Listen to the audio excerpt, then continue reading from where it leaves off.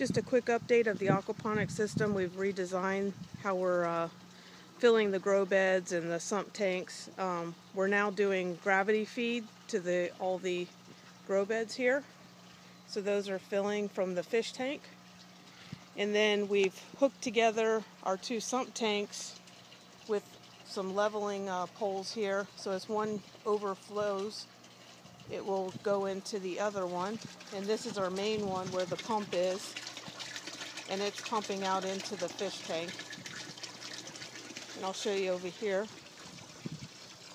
This is where it's coming out of the fish tank into the grow beds here. And we're going to put a swirl filter in between once I get some time.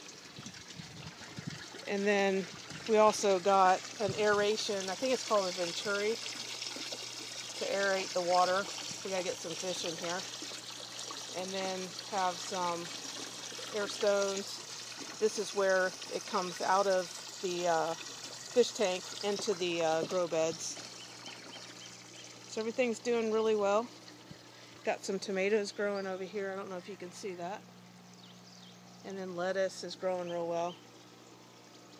But I'll do another update in a couple weeks and let you know how the system's doing. Hope you enjoyed this video.